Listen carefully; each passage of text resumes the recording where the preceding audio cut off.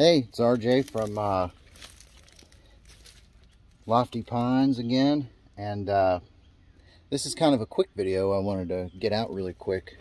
So I'm out here working on putting in window screens. Now, it's kind of a pain in many ways, but oh, hello. So if you go to like Home Depot or Lowe's or anything like that, you get a screen kit. A lot of times those screen kits will tell you to just measure off of the old screen. Well, that's a bit of a problem if you don't have the old screen. So we kind of left in the dark on that one. So excuse me.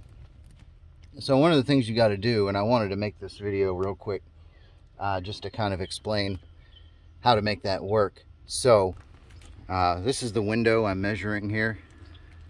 Yes, those are cats in the window. Those are our new cats that we got. But anyway, so you want to measure from here to here, and then from here up to just above this sill up here, because that's what's going to hold the thing in place. So you see it kind of laps up underneath there. So what you're going to do is you're going to measure that. Now you're going to take those measurements. They're going to be in you know, fractions of an inch or whatnot, and then you're going to convert that to a decimal. However, any way you do it, you can do it, and then take one of the so this little gray piece, it forms a right angle. It actually holds these things in place right here. It forms the right angle. I've already done one, you can see off the back here. So it forms a right angle.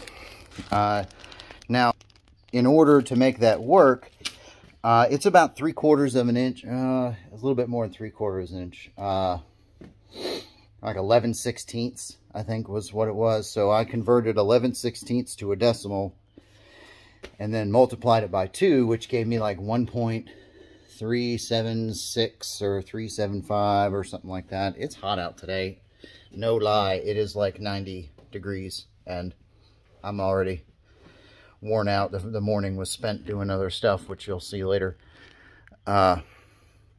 So you'll take the 1 point whatever and subtract it from the total length at the top and the bottom, and that'll give you the number to cut. Now it's going to come out in a decimal.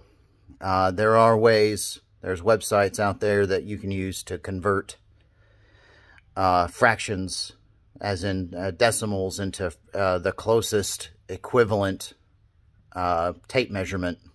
So you type in the decimal and it spits out, like, you know, the closest to an 1/8 or a 1/16 of an inch. So, and then you just measure that and you cut it. Now I've had to kind of trim it back a little bit in order to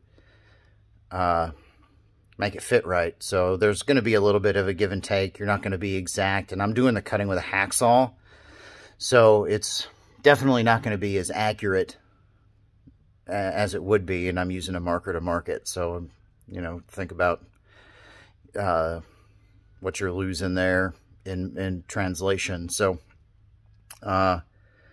so I verified that this one also fits the other window, because they're exactly the same.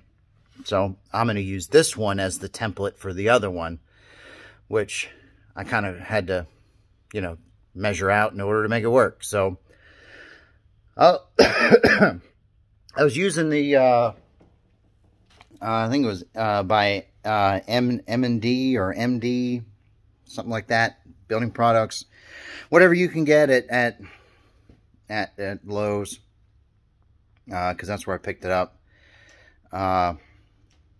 Or you can get it at probably Ace. I think Ace sells them in MD or M&D or whatever it is. So just wanted to shoot out a quick little video about how to put in window screens.